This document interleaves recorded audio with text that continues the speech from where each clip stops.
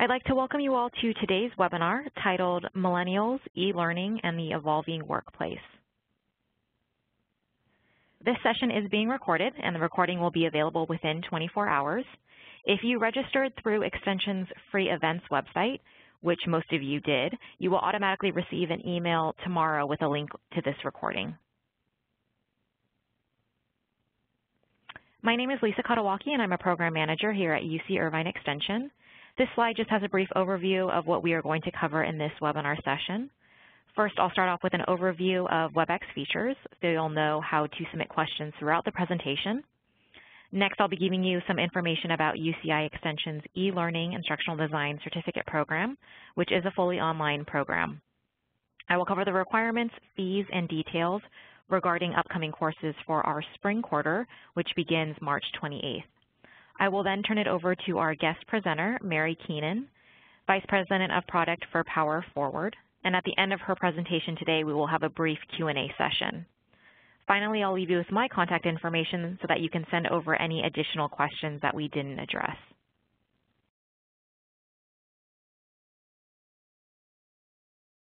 If you encounter any technical difficulties during the webinar, please send a chat message over to UCI John, and he will help you troubleshoot any issues. If you have a question for Mary regarding the content of this presentation, please feel free to submit it in the chat panel, and we will address it at the end if we have time. So for many of you, the chat panel may already appear on your screen. If you do not see it, you'll want to find the chat bubble icon. Click on that icon, and then the chat panel will show up. So again, feel free to submit any questions you may have throughout the webinar, and then we'll try to save a few minutes at the end to answer your questions. Here's a brief overview of the e-learning instructional design certificate program. Our program provides the knowledge and skills needed to develop and deliver training online. Taught by industry experts, the program will help you become proficient in all aspects of e-learning, including the design and development of interactive lessons, project management, evaluation and assessment, and more. As a student in the program, you will get hands-on experience with our learning management system, take part in online learning community forums, receive individualized feedback from instructors, and have the opportunity to network and learn from others in the field. Our program is designed for a number of audiences: individuals who are completely new to e-learning instructional design, training managers and coordinators, HR professionals, and individuals who have taken on a training role within their department. If you currently deliver face-to-face instructor-led training, your company may be asking you to switch to e-learning as they recognize the value of training online. In order to be successful in our certificate program, students must be comfortable navigating software applications and learning management systems. The certificate program is composed of 6 required courses, which add up to 15 units total. To be eligible for this certificate, students must complete all 6 courses with a letter grade of C or better, as well as a completed declaration of candidacy form. Now, since there is a small candidacy fee, I typically advise students to take a few classes in our program first before they apply, just to make sure that they want to complete the full certificate program. As I mentioned before, our certificate program consists of 6 online courses. The required courses are listed below: Principles of E-Learning Instructional Design, Exploring E-Learning Development Tools, Designing and Developing Interactive E-Learning Courses, Project Management for E-Learning Professionals, E-Learning Evaluation and Assessment, and the E-Learning Instructional Design Practicum. Each course is 2.5 units and will run for 8 weeks online. We highly recommend that students start off with the Principles course and follow the recommended sequence of courses as shown on this slide. The curriculum has been developed to flow from one course to the next, so taking the courses in this sequence is beneficial. Please note that the Practicum course does have a prerequisite. You must have successfully completed all of the other required courses prior to enrolling in the Practicum.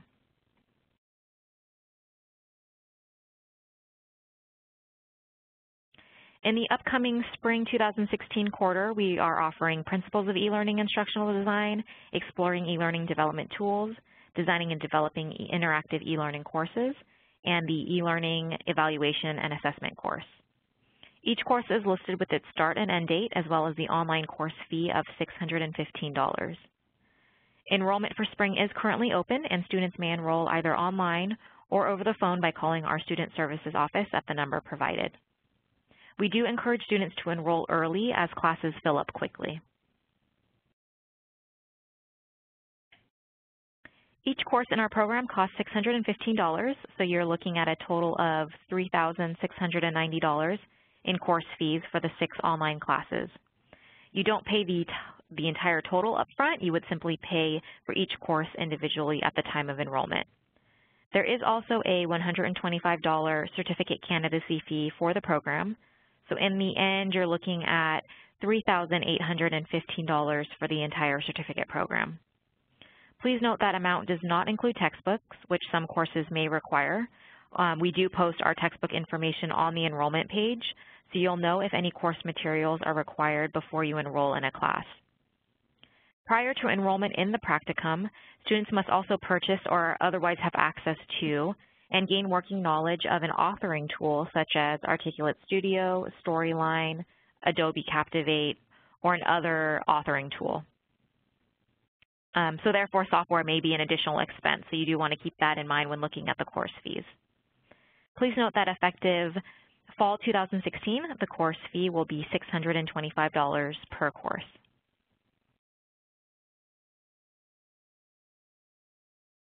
Here's a screenshot of the certificate page on our website.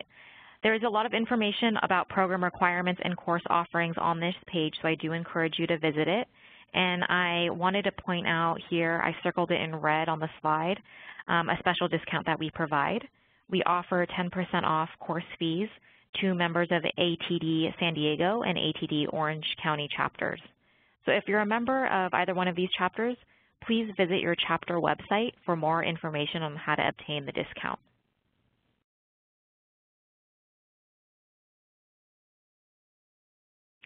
And then on this slide here, you'll see a screenshot of our online course schedule, which always has the most up-to-date information. You can enroll in any available courses by clicking the green online button. And like I had mentioned before, right now we're taking enrollments for our spring quarter. If you see to be scheduled, that indicates when particular courses are scheduled to be offered, but registration just hasn't opened up yet. Now, as you can see, we don't offer every course every quarter, so you do want to plan accordingly.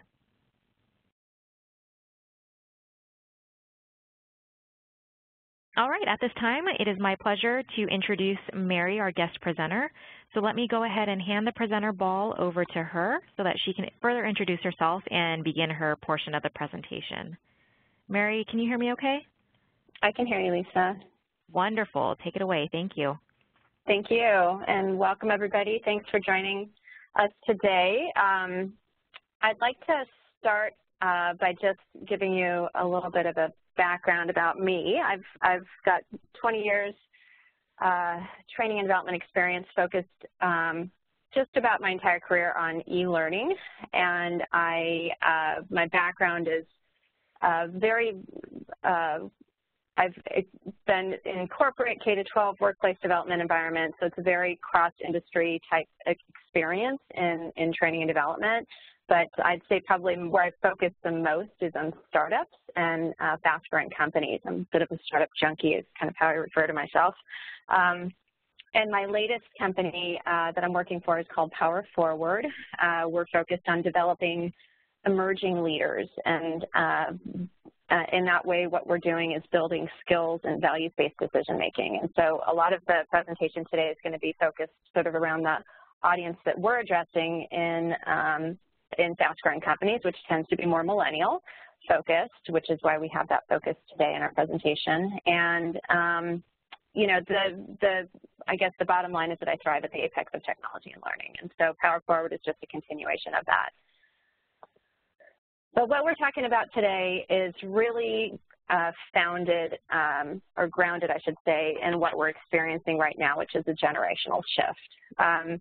I don't know if you've noticed a lot of news on millennials lately, but we're about due because there's about 25 years between generations, and all of them reflected here. We've got on the far left, the greatest generation. The sort of general labels for these are that they are more traditionalists. You've got your greatest generation hugging the millennial, who's also experienced a lot of rapid change in their lifetime. Your Gen Xers, negative or otherwise, are considered kind of the skeptics of all the generations. And then you've got your baby boomers, which have experienced a lot of social change, and that's impacted their sort of mental models or their views. So, you know, every 25 years we kind of experience this round of what's going on with this new generation and how do they fit in, and what does this mean for us? Because there is actually a shift going on, and what it means is it's time to just step back to reflect on that impact and what that means for us moving forward. So in 2015, we experienced a very big year. It marked the year that the millennial became not only the largest generation in the workforce, but the largest living generation. They surpassed the baby boomers. This shift has spurred a release of lots of official reports on the differences in workplace habits, technology use, and buying power of what appears to be a very hands-on, connected, collaborative, and values-focused population. Along with those great positive labels come some not so nice ones, everything from self-absorbed and lazy to greedy to, you know, again, and then shifting to the other side, positive, innovative, social-minded, very generous, very focused on the environment. So just labels, labels, and labels. But what's really, I think, more important to focus on is that simultaneously we're watching the equally large population of baby boomers retire from business and leadership roles.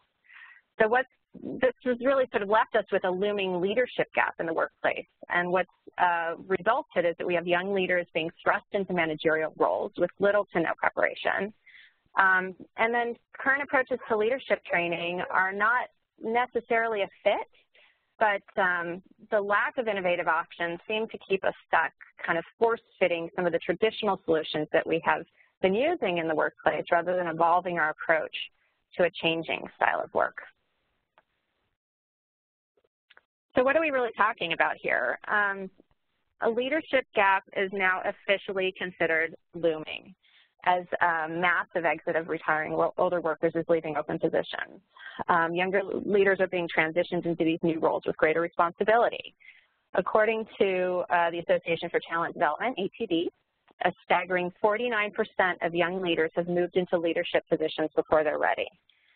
50% of millennials are already in leadership roles within their organization.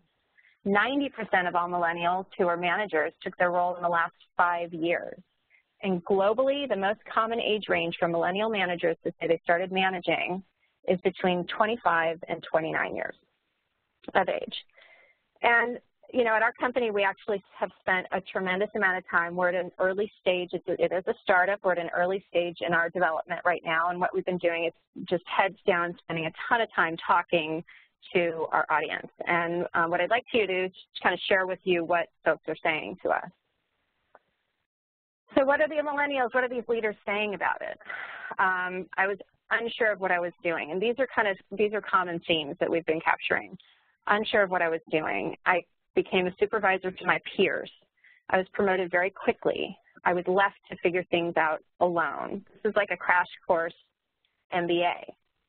Some very heavy things to be taking on as a new leader, especially with, you know, in the case of the companies that we're working with, these really sort of smaller, less established, fast-growing companies that are churning and needing people to just move up quickly in the organization.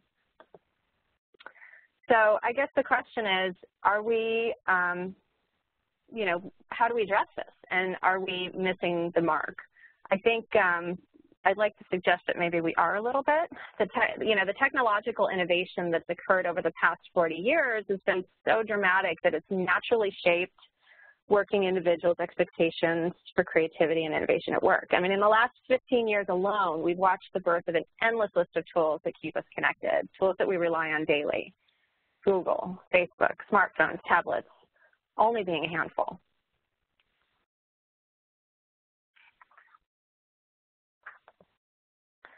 So not surprisingly, most employees desire access to career development wherever they are. They expect content, contacts, and courses offered at work through digital and online course offerings, collaboration, and video. This is how we live today, in much the same way they consume personalized entertainment content at home. The challenge, though, is that we're not really doing that.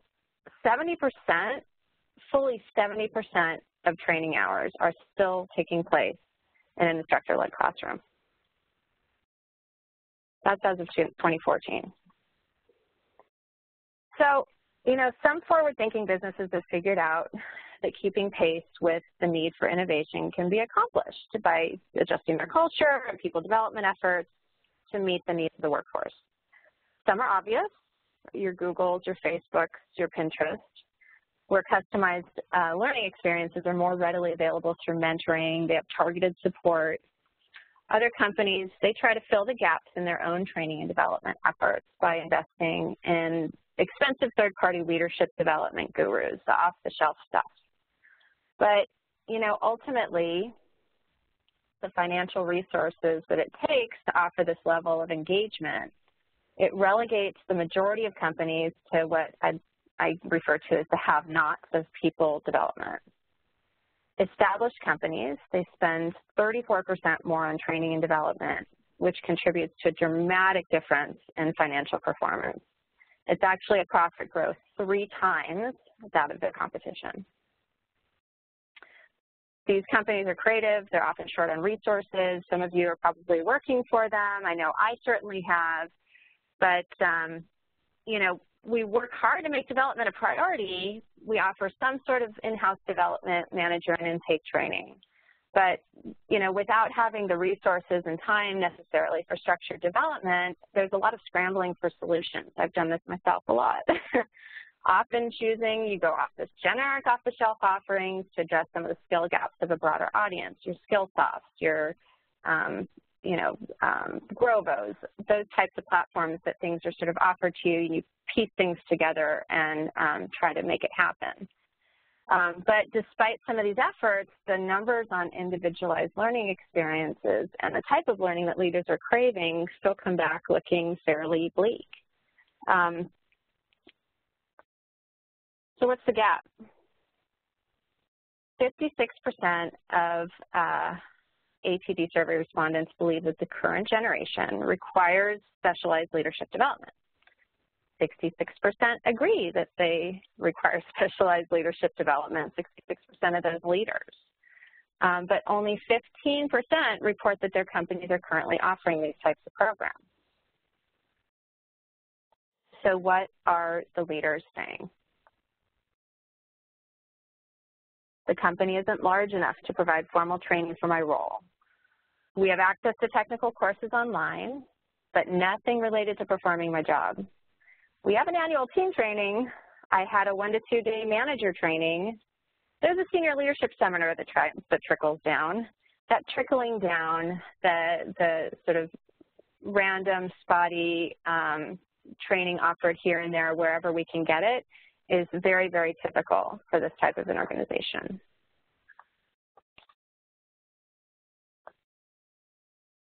So I guess what I'm like to suggest is that maybe we need to go back to basics a little bit. Let's ask them what they want. In order to build some leadership skills in an environment of high turnover, rapid growth, and seemingly mismatched working styles, the best approach might be just to pause and look at what we know.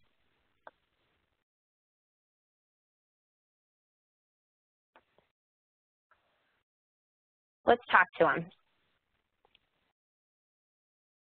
So here's what we heard.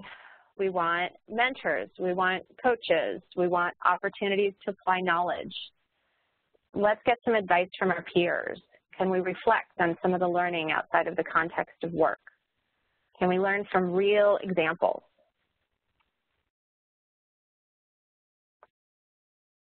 We heard more. I'd like one-on-one sessions. I'd like learning from people outside of my department, outside of my company. Show me once and let me roll with it. Give me some honest feedback. I want some learning as a team. I'd like to process, I'd like to research, I'd like to interview people. When we listened, nothing about their answers felt very surprising, which led us to ask, is it possible that the needs of these learners aren't so new or different? Reports, statistics, labels, analysis aside, what a typical young leader is asking for and what they should be looking for as an adult learner are very much aligned. Malcolm Knowles is the father of adult learning theory. According to him, an adult has an independent self-concept and can direct his or her own learning. They have an accumulated reservoir of life experiences to aid learning. They're ready to learn when they assume new social or life roles. They're problem-centered. They want to apply new learning immediately. They're motivated to learn by internal rather than external factors. As far as what works, rather than taking wild guesses, maybe we should just focus on proven instructional methods for delivering the message. Look at learner needs, then connect the dots using solid instructional design. So let's talk about some of the recommendations for instructional methods that meet the needs of these emerging leaders. Individualized. Don't stereotype them. Their interests and priorities are eclectic and fragmented despite being better connected. They have a natural interest in customization and individuality, so relate to them in this manner. Specific takeaways for that? Well, let's look at content, let's look at the pace of our learning, and let's look at the technology that we're using to deliver it. What about accessibility? In the mid-60s, Keller, who's a behaviorist and a pioneer in experimental psychology, he created a plan for personalized learning known today as individualized instruction. A fundamental underpinning for modern e-learning approaches, individualized instruction defines a method of teaching that structures content, instructional design, technology, and pace of learning around the needs of the student. Individualized instruction is a particularly interesting approach to look at when thinking about leadership development. Just as emerging leaders are very individual in their approach to work and responsibility, they're individual in the way that they develop skills as leaders because there are no set rules for leadership. While business tends to define leadership through titles, the workplace is starting to move to a more personal view of leadership. Next up, experiential. In an ideal world, they would like to see their boss as a coach who supports them in their personal development, but also generally prefer to learn by doing rather than being told what to do. So what's the obvious here? Case studies. Use case studies. Present emerging leaders with real events and encourage them to discuss and interpret their solutions. You want to push them to make real-world decisions and then ask them to justify the decisions that they made to help build confidence. Case studies prepare leaders to transfer knowledge to new but similar experiences. It creates an environment where decisions can be made in a safe environment, and it ties in personal reflection to solidify the experience, to make it relevant and directly applicable. In our company, what we do is we use case studies as the basis for our instruction.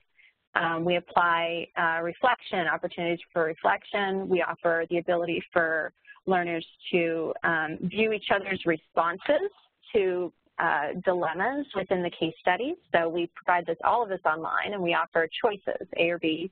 And why would you do that? The why would you do that is open for all users to see so people can compare their responses to each other, because there's a ton of learning that comes from the case method in sharing your why and sharing why you did it.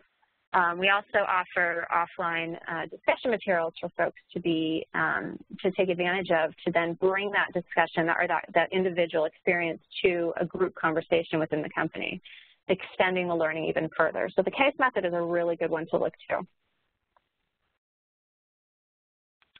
By reflecting on the detailed experiences of leaders, there's an opportunity to connect with different parts of people's stories. An individual's biases and backgrounds create a filter when listening to an experience that can result in different takeaways.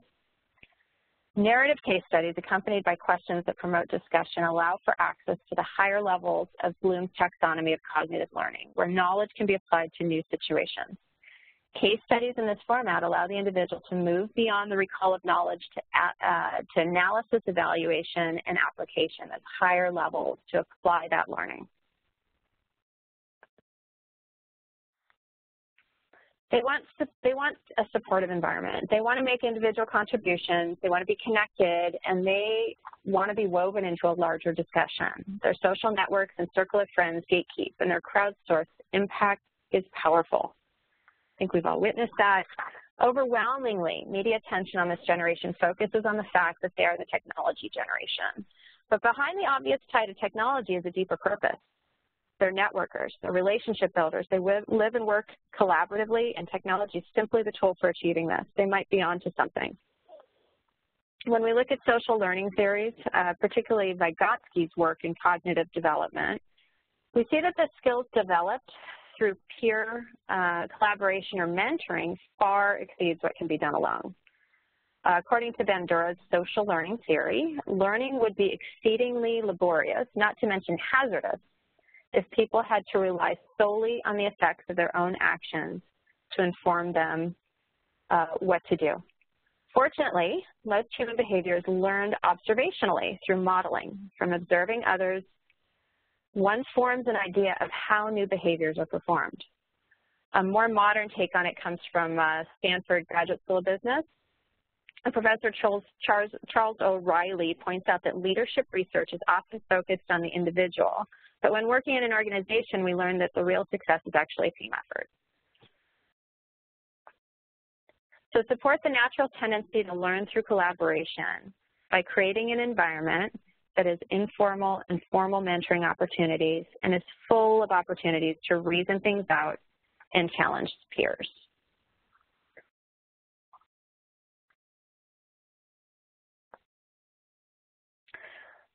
For 6 and 10 millennials, a sense of purpose is part of the reason they chose to work for their current employers. This sense of purpose starts with a connection between an employee and employer's values. Setting clear organizational and team values is necessary, but it's not sufficient. Rather than simply having values that employees are expected to learn, organizations should give employees the opportunity to explore their own values as they grow into leaders and tie their personal and organizational value system to on-the-job decision-making. Specifically, a focus on values-based decision-making, and this is my take on it, this is the organization we're working with, and this is what we'd like to focus on, where the decision maker considers not only the outcome, but also the consequence of their decision in the context of a value across all levels of an organization, helps an organization align its values with its actions. It helps us to walk the walk, and that's what folks are looking for now. They want to find meaning in what they're doing. We can probably see some of that a little bit with what's happening in politics these days. Additionally, it empowers emerging leaders to serve as key decision makers while living, not just knowing, their core values.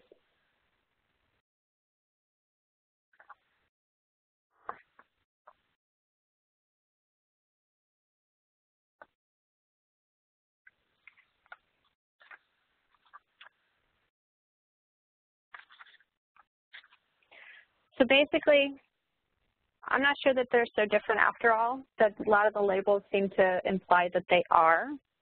But, you know, we really need to look at the way that we develop these incoming leaders. The progress of technology over the past 15 years has impacted how people communicate and learn. And logically, we should consider that when working towards solutions to address the current challenges we face in leadership development.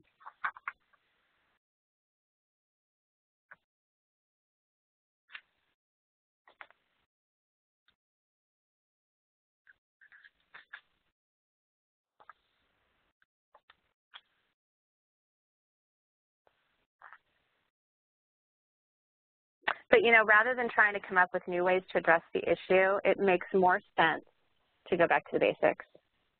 Emerging leaders know what they need, and they know how they need it. They're looking for an individualized, experiential, supportive, and purpose-focused environment that allows them to grow into their new roles. If you revisit adult learning theory and cognitive development principles, their needs are really just right on track. And all of the proven instructional methods that we use to support these needs can really help to form the foundation of a truly effective leadership development program. Now, I know that we've got a lot of people on the line, and we've sort of said let's hold off for questions, but I'd like to invite anybody who has anything to ask or contribute to go ahead and fire away.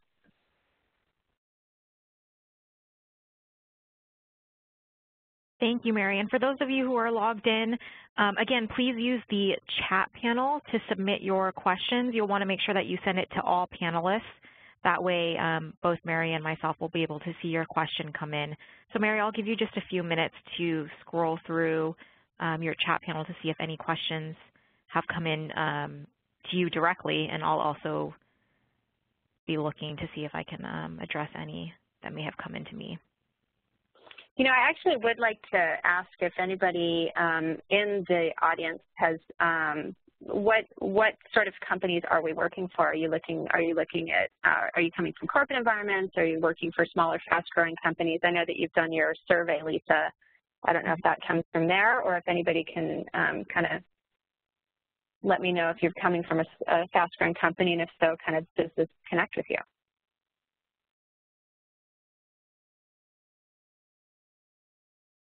And again, please submit your responses in the chat panel. Mary, I got one question. What role do you see instructional designers playing in addressing this leadership or training gap, especially in ID's role, maybe working with management at the strategic level?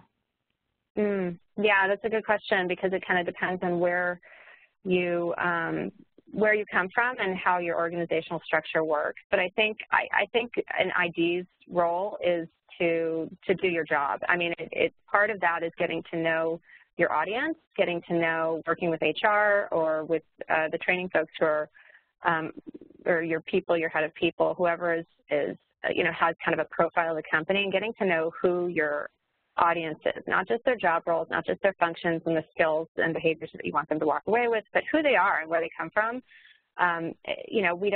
We don't try to address age much in the workplace, but at the same time, there are influencing factors on kind of how to deliver to them, and that is very specifically in the the onus of the instructional designer to think about appropriate delivery methods. And I would say that especially now when sort of the topic is so hot and you're seeing these trends happen, bringing attention to the fact that there is a high predominance of millennials taking on these leadership roles.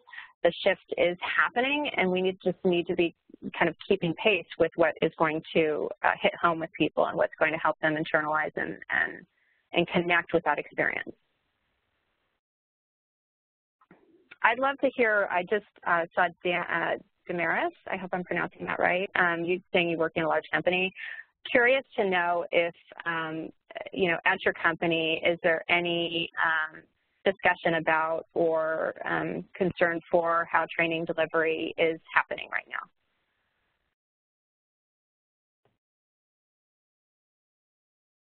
And Mary, while we wait for that attendee to respond, in your experience, are there certain elements that you have seen present in successful training programs as far as delivery methods, how much of the training is delivered maybe in an asynchronous versus synchronous, or face-to-face versus online? Are there any elements that kind of run across all of the successful training programs that you've seen that have been developed and delivered?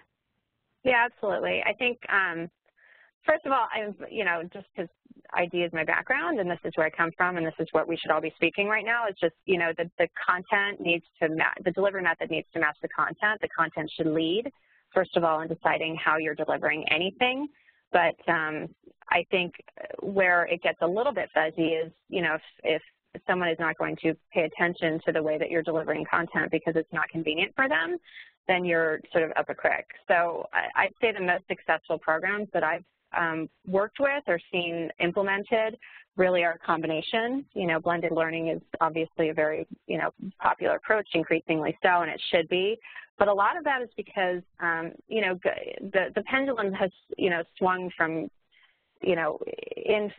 face-to-face training to online and then back to blended a little bit. But it just, you have to look at what your audience needs, and that's basic core instructional design. And whether it's the taking a look and then taking in a little bit of the sort of the human performance aspect too. What do you expect them to walk away knowing or doing?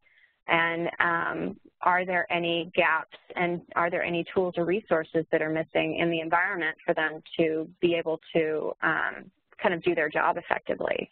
A lot of that is just hands down, getting dirty and talking to people and finding out and understanding what their job involves and what's missing for them, not making assumptions about it.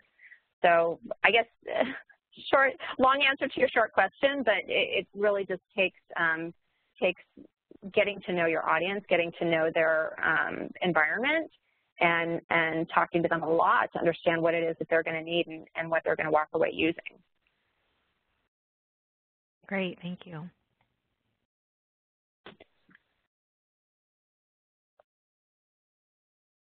I'd be curious to know if anybody has any questions about this slide, the sense of purpose and the values. It comes out a lot in some of the labels that we see, labels that are sort of assigned to millennials, is that they have this sort of higher sense of purpose. They're more concerned about the environment. Percentages of donations to nonprofit organizations are higher, than your typical Gen X or Boomer. And, what I don't see is a lot of this being incorporated into training and development, mainly because it feels like it's so individualized.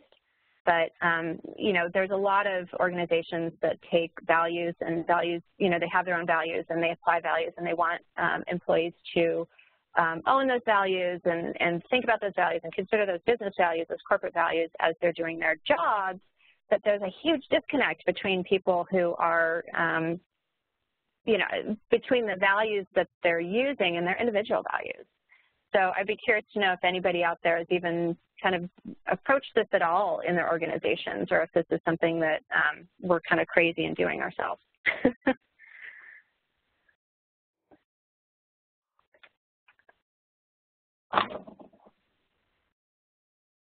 And then it looks like we did get a response back from the attendee. Looks like his or her company is trying to have more technology built into trainings, both interactive and so forth.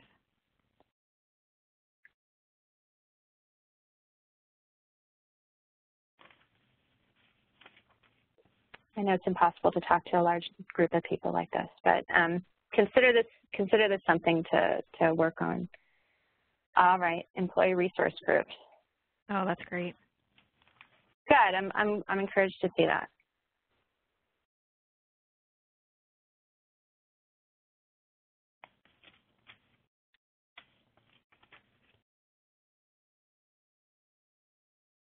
And I guess my only other question would be, does anybody find that that they're experiencing a specific shift in their workplace, or is it feeling kind of high level right now, or do you see this shift happening in your workplace?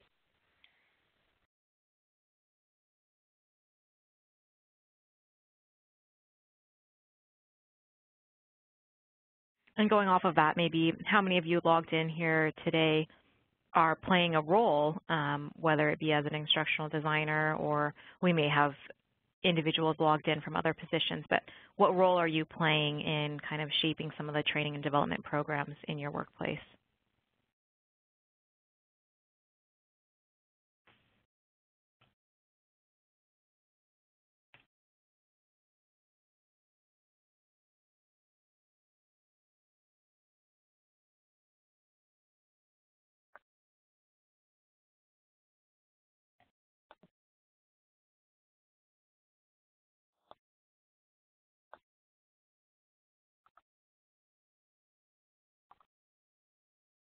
All right, we got a comment. A sense of purpose is useful to any agency or employer for any age employee. And then another attendee says, it's slowly happening at our site. So it looks like some companies are rolling out different initiatives. And actually, you know, Carissa, you say that, and that is so true. And please don't take this presentation to mean that it doesn't apply to other employees. I think what, if anything, is happening is that because of these, you know, I guess there's upsides and downsides to having millennial labels or generational labels. The downside being obviously that you can start to categorize people and stereotype people. The upside being that there might be some things that come up like this sort of sense of value and purpose that is coming up and that we haven't traditionally sort of dealt with on an individual level in the workplace. But you know what? If it's something that folks are looking for and striving for, that's going to better, you know, the environment for all of us. So definitely, I absolutely agree with you on that.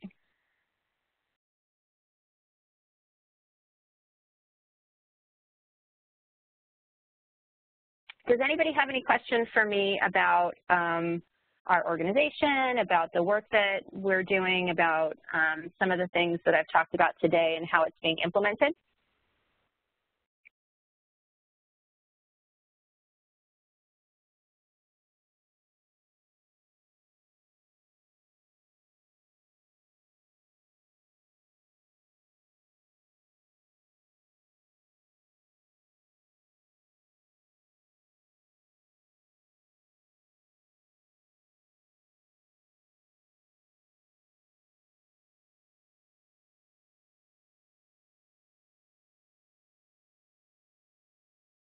Describing our method of involving IDs. Okay, I think that is a good question. So right now, the process has been, we're actually a very small organization. We're just starting out, and what we're doing is, maybe I should just describe the process itself of instructional design. And so what we're doing is we're combining what we're doing sort of traditionally in instructional in the process with an agile development process for building the application. So it's kind of part and parcel.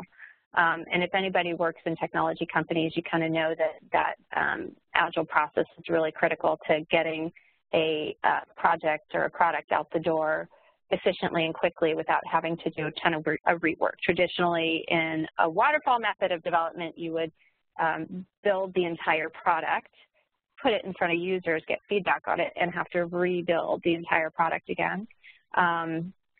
Right now, with Agile, what you do is you build and you test, and you build and you test, and you build and you test. And so as far as instructional design goes, it's integrated with that process. And so we have concurrently, while we are building the platform, we are actually working on content development. And so we're taking, taking some of the user interviews and usability type process and leveraging on that to then build the content. We test the content, and then that then informs back into the product process, the software development process informs that and the next stages. And so it's sort of piggybacking one on the other as we build. Any challenges or roadblocks that your company's run into that may be useful for others to hear? I think one of them is distinguishing between the product and the content. And one of the ways that we got around that is by actually creating the content independently, testing it on really simply very low-fi, as they say, or low fidelity. We just literally built case studies using Google Forms, and we're bringing those case studies to individuals to go through. And with an explanation that we wanted to isolate this content. We want you to take a look at it totally separately from the platform, because a lot of times the bells and whistles of a cool-looking platform can color somebody's view of what the content is. So I don't know if that's a challenge as much as it was a challenge in the beginning to try to say, okay, well, as we're sort of concurrently building these things, we want to test them. How do we separate it out? You can also do paper-based tests and sit down with people and just have them go through it. But we wanted them to have that experience of kind of going through a quote-unquote e-learning type of module. So Google Forms became our best friend to get through that. Wonderful. Well, thank you so much, Mary, for presenting today on this topic. I hope all of you logged in today gained some insight into training millennials, and thank you again, Mary, for sharing your experiences with us and some of the learning points that attendees can take with them about your experience with your company, Power Forward, as well. If any of you have any questions, or if you think of a question, again, we will be sending out a recording link to the webinar tomorrow, so you should be receiving that automatically. But if you think of a question after watching the recording or later on today, please feel free to send an email. I've listed my email address on this slide. Let me go back to the first slide so that you can jot down Mary's email address as well. Here we go. This has Mary's, oh, there's a comma. There's no comma at the end of Power Forward. It's just mary@gopowerforward.com. So if you have any questions, feel free to send them to Mary directly, or you can feel free to send them on to me as well, and I can forward them on to Mary. Thank you again, everybody. Have a great day. Thanks so much, Mary. Thanks, Lisa. Take care. Bye. Bye.